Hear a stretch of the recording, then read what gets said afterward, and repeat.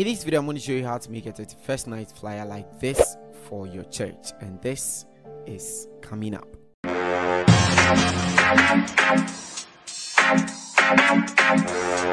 Hi everybody, Innocent here and welcome to the channel. Over here we make videos like this. If that is something that sounds like you're interested, kindly consider subscribing. Inside the description of this video will be a link to download all the resources that I'll be using. You might want to download them, and in case you download and you practice, you can send it to me on Instagram, IG, or TikTok. Now, let's get into Photoshop and let's get things done. The first thing we want to create in Photoshop is the project size. So this is going to be dependent on what you want to do. We are doing this for social media, so we press on Control N to create a new project. Now, you might want to use 8x8 or 4x4, either way would work, but I'm using 4x4 inches. You can as well go for anything like A4, A5, depending on what you want to create. After you've set your project, you go ahead and then you click on create. So we are going to establish the backgrounds. To do that, I got a couple of backgrounds from Pinterest and they look so awesome. So I just blended them to get like a very nice background for 31st night flyer. Let's look at some of them. The first one we want to do is we go to file and then place embedded, and then we are going to pick the first one. You can see that when you download pictures from Pinterest, it gives you these long names. I don't know why it's actually like that. But we double click on that and then it opens in our Photoshop, and then we can open it to cover the entire project. So you open it from the diagonal edges so that it covers the parts that you want it to cover. We can leave this right over here. I don't like using the long names because it makes my project very long, so I can double click on the name and then give it or rename it like 1. So you realize that it reduces this one.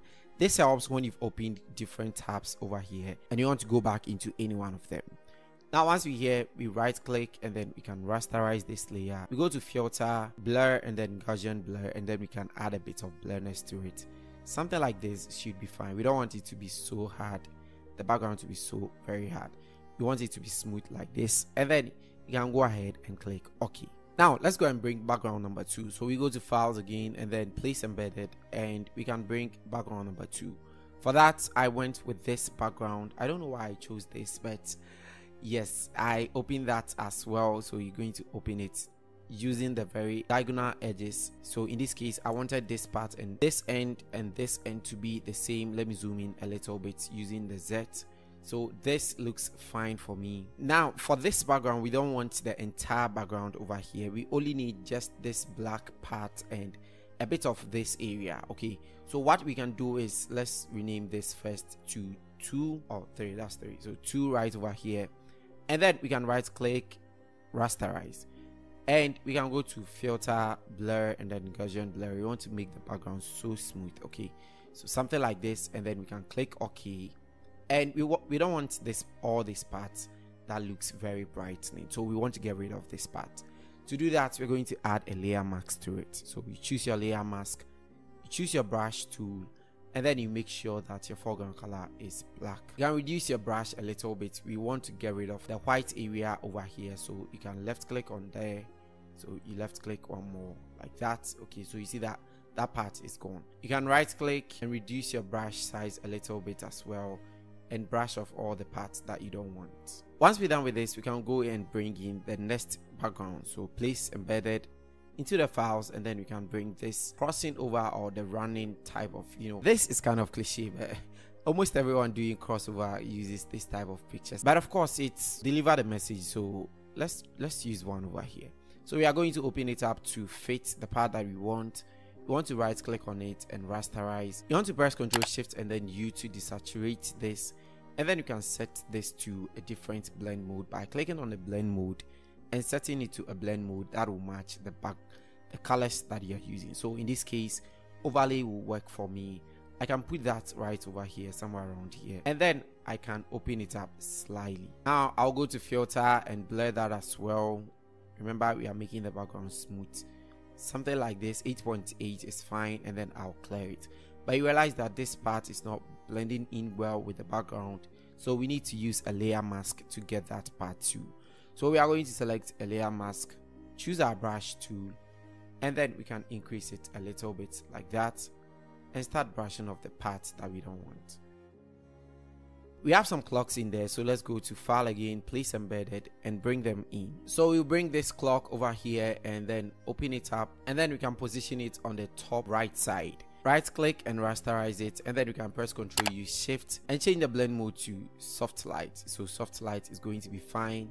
We're going to add our layer mask to it, and then we can brush off the parts that we don't want. With this one, we can make one more duplicate by pressing Ctrl J, and then we can bring it right over here. So we press Ctrl T, and then we will flip it horizontally. Okay, so at this side will come. You can make that one a bit smaller, so transform it to make it a bit smaller, and then you can decrease the opacity of this one.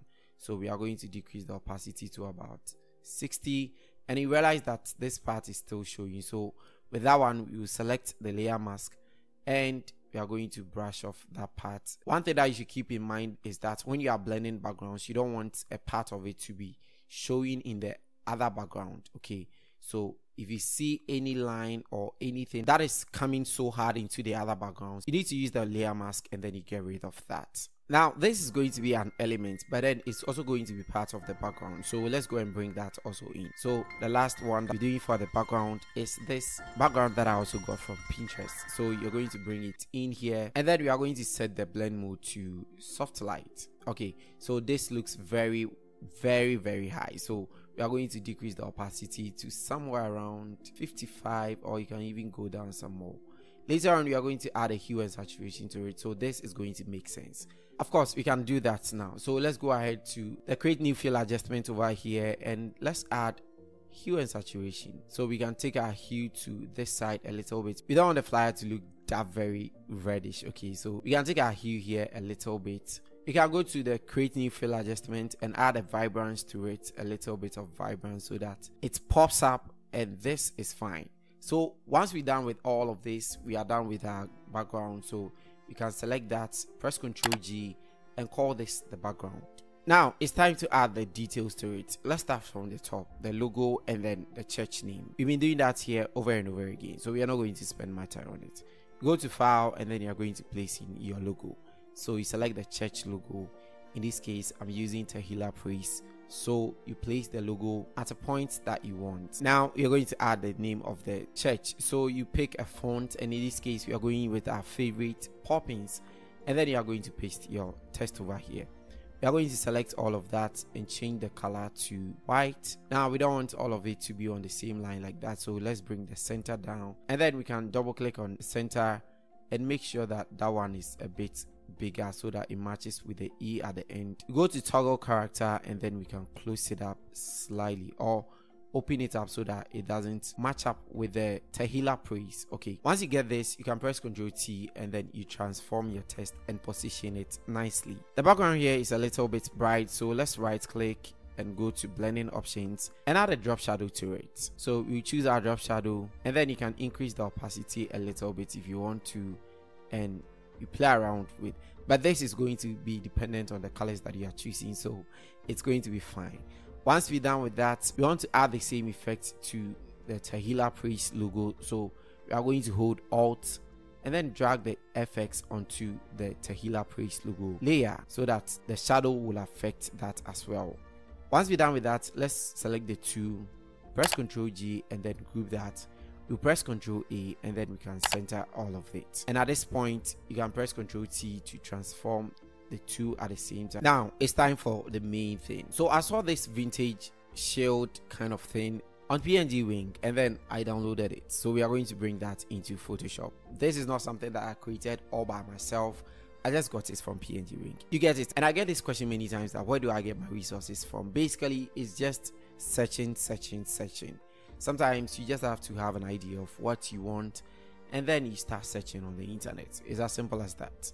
So we are going to transform this slightly, but you see this is very long. Okay, so let's hold Shift and try to close it up a little bit. The reason why you have to hold Shift is because it will help you transform it vertically. If you don't, it is going to transform the entire thing for you. So once you're done, you can release your hand from the Shift, and then you can now transform it from the diagonal edges, and then you can have something like this. You need to make it very simple and small, and then you press Ctrl A, and you can center it. It's time to add your text. For the text, I use a 3D, the 3D in Photoshop, but time will not permit me to go through all of that. I've made a video on that if you want to use it, but let me quickly show you how you can play around with that and get something similar to what I used. So the first thing you want to do is you want to pick your text tool, and then you are going to type your text. So this is going to be crossover. Now you're going to select a font that you want to use. In this case, I use the font called Trajan Pro. I'll leave links in the description if you want to get that. And then I made sure that it was centered and it was set to bold. Okay, so once you have it like this, you can give it another color as well. Let's open it up slightly. You can give it any color that you want, and then once you're done with that, all that you need to do is you go to the layer, you right click on it, and then you scroll down. You're going to see 3D. Okay, so if you scroll down like that, you're going to see new 3D extrusion from selected layer. Make sure that you are on that particular selected layer, the test layer. After you figure that out, you're going to click on the new 3D extrusion, and then it is going to open the 3D for you. One thing that you need to keep in mind over here is this particular thing that you see over here. Once you figure that out, you can double click on it. It will open the properties for you, and then you can play with the extrusion depth. That is how far or how long you want it to go. Another thing that you may want to pay attention to is the shape preset over here. Once you go there, you'll be given different type of 3D, the angles that you can come from. You can play around with that one as well. And also you can change the color from here if you don't want the initial color that you set. So you can go around with something like this. In this case, you realize that we are using the golden color, and the background is also giving us the golden orange type of vibe. So you can pick something from this side, maybe. You get it? So you can pick something around this side, you go a little bit further like that, and then you can click OK. Continue to play with your extrusion depth. It is very important. And once you figure out what you need, just go back to your layers, right click, and then render the 3D. Give it some time to render so that you can have something nice as what I got. I hope this quick walkthrough would guide you. If you have any questions, I'll leave a link to the full step-by-step tutorial that I did on how to create a 3D test in the description. So let's quickly go and bring the one that I got into Photoshop. So what I'm going to do is I'm going to hide this one, go to File, Place Embedded, and after I did mine, I just saved it as a PNG. That's why I would have something like this. Okay, so you realize that I went with a color as smooth as this, something very simple. And once you get something like that, you can position it in the middle, and then you are good to go. And then on top of that, you are going to add a normal text that is 31st. So we choose our text tool, and on top of that, you are going to type the 31st. Okay, for this test, we are going to use a font called Agency FB. I'll leave link to download that also in the description. So you go into your font, and then you select Agency FB. Link to download it will be in the description. You might decide to keep it at bold or light. I think the light looks fine. The bold is too bold. What am I even saying? Alright, so at this point, we are going to try to transform it slightly. You press Ctrl T, and then you can transform it. Make sure it is also centered. Now we're going to add a gradient overlay to this. So you're going to right click on your 31st layer, and then you go to blending options, and then gradients. So once you're here, you choose your gradient, and then you can choose any gradient that you want to use. In this case, we use this gradient, but you can use any one of them or any one of your choice. Okay, so this is the hex code if you want to use the same thing, but the other side is a bit white, so you can use that. Once you're done with this, you can click OK, and then you can play around with the angle. So if the angle looks good for you, you can keep it like that, but else you can play around with it to get the better angle that you want. After we're done with that, you go ahead and then we'll click OK. Now we're going to make a duplicate of the 31st, so Ctrl J to duplicate that, and then we can drag it down here. We are going to edit that text to service, so 31st crossover service. Okay, we are using the same font, and then we will type the service. After that, we are going to select that, go to the toggle character, and then we can open the tracking so that it spaces out a little bit. And now you just need to take your time to space this out. So you bring this down a little bit, and then you can bring your crossover also a little bit so that there will be space in between the text. And just like that, you've created a very nice shielded 31st crossover service. Now we can select from the crossover the test to the service, and then we press Ctrl G to group that. Oh, let's add the shield to it. So you can drag the shield up onto it as well, and then it will be part of the group. You can rename this as main. Now the next thing we want to do is we want to add a theme to it. So we are going to put that right over here. So we go on top of our main, we are going to choose our text tool, and then we are going to choose a different font, actually the same font that we use for the heading. So let's select that, Mr. Poppins. We can then left click at any part, and then we are going to type our text over there. So that is going to be our theme. Okay, we can select all of that. We don't want to use the regular, we want to use something a bit bold, so medium will be fine. And then you can decrease the font size by dragging this to the left side slightly like that. I want to make this left aligned because we are going to do something very quick over here. Before that, let me quickly bring the theme over here so that it reads theme divine providence. Now right at the back here where the scripture starts, we want to bring that onto the next line. So we place our cursor over here and then hit enter, and as if that is not enough, we are going to tap the tab key a couple of times until it gets to this side. So let's keep tapping. This is fine. Before we proceed, let me just press Ctrl T and transform it. Okay, so let me select all of that and keep the leading at say 10. Okay, that is, so let's go to about 14. Now you see the space over here, let's utilize it. Okay, so let's go for our rectangle tool, and then we are going to create a very simple nice rectangle, something like that. And then you can right click on the rectangle, go to the blending options, and we are going to add a gradient overlay. So the same gradient overlay that we added to this, we select our gradient overlay, and then you realize that it automatically applies to it because we've already added it previously. And once you get that, you click on OK, and then OK. So that part is going to be where we are going to write scripture, and the scripture is this one. You get it. So we select our text tool, hold Alt, and then left click on the rectangle, and then you can put in scripture over there. Afterwards, we will select all of that, go to color overlay over here, and we are going to pick a color from this side. So something a bit darker.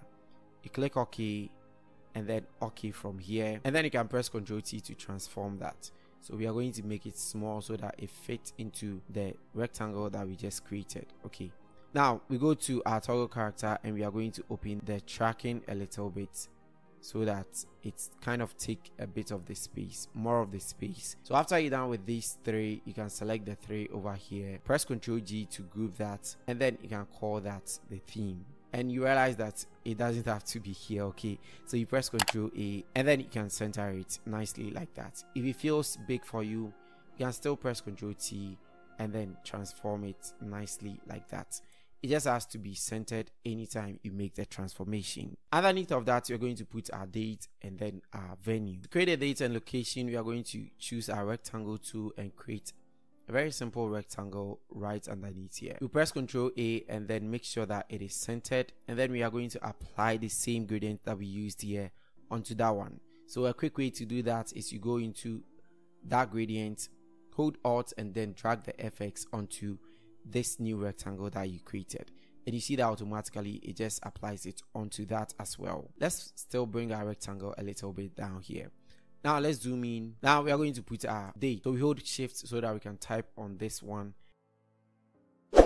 Now let's select all of that, go to the toggle character, and then we can close it up slightly, and now we can press Ctrl T and transform this out. You can then make a duplicate by pressing Ctrl J and drag it to this side, and then you can replace that with your location. So for our location or venue, we are going to paste this one right over here. So we can select the ones on the next line, so we can decrease this font, and then we can decrease the ones up a little bit also, so we can put it around 8.5, or let's go 8. Oh, okay, so actually this location is the one that has joined this. Okay, so let's make it location, so let's make this also 8, hit enter, and now we can select the ones at the top and make it say 7. Okay, so that the location also will be here. To separate this, we are going to add one more rectangle. So you select your rectangle tool, and then you can create a very simple rectangle, make sure that it is having the colors that you are using over here, the coffee brown color. If it doesn't come automatically, like it's black over here, you can double click on the layer thumbnail over here,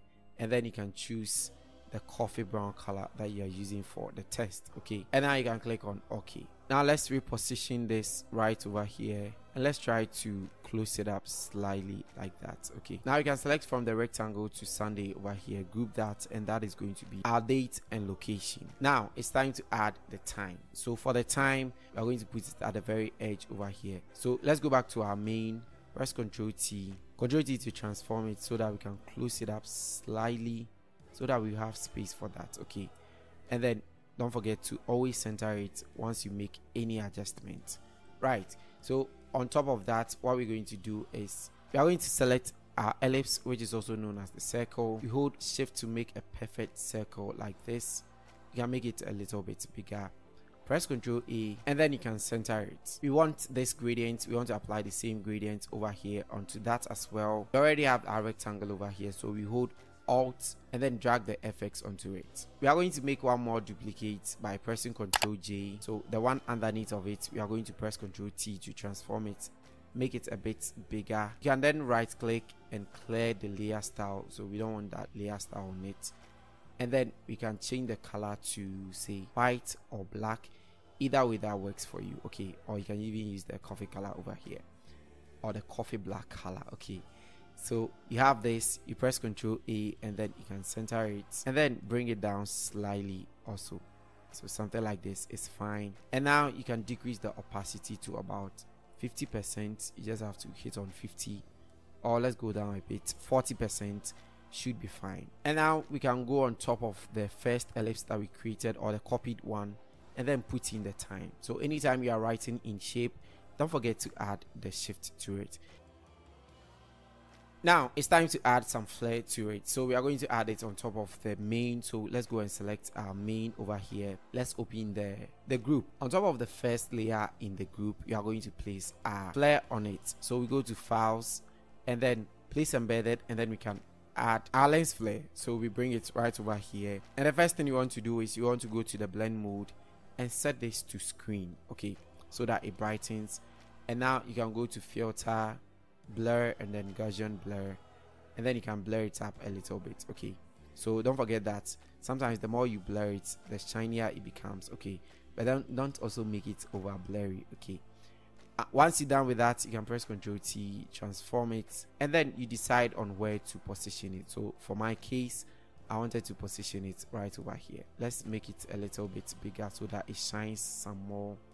And now let's drag it over here. If this feels too high for you, you can still go back to the blur, Gaussian blur, and then you blur it some more. It doesn't have to be, or it doesn't have to look that solid. Okay, so it has to look something like that, something like this should be fine. And then you can click OK. Now the last thing we want to do is we want to go to the background. So let's go back to our background. Let's open that, and right on top of that, we're going to add some curves to this. So you select your curves, and then you are going to drag your curves a little bit down so that it creates some sort of shadow or darkness at the background over here. And don't forget that we added a hue and saturation over here. In case you want to change the color to any color at all, you can just play around with your hue and saturation over here. What do you think? So you can change to as many colors as you want, but in this case we want to go back to this one. And yeah, just like that, you create a very nice, simple 31st crossover service that you can use for your church, or you can design for your church. Don't forget that resources and fonts will be in the description in case you want to download that and practice.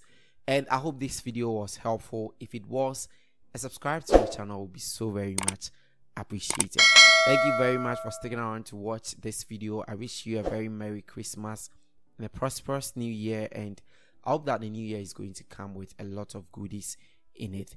Thank you so much for watching this video. I'll see you guys in the next video. It's Innocent here, and bye.